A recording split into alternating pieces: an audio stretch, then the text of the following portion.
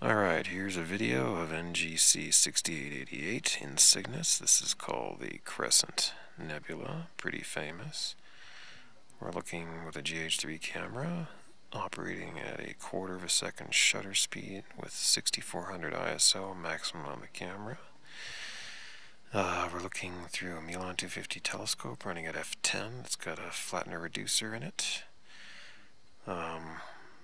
Using a narrowband H-alpha filter in front of a Gen 3 image intensifier.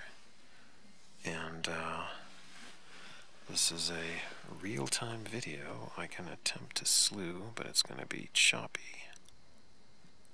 See it move a little. Quarter of a second shutter makes it pretty choppy. But this is essentially a real-time video of the Crescent Nebula, which you can see quite a bit of it, the ear-like semi-oval shape of it.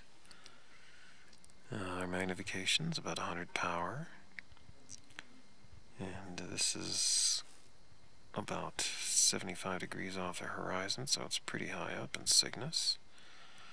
But there you have a little bit more slewing here. NGC 6888 in Cygnus, the Crescent Nebula in a real-time video. Okay, there you have it.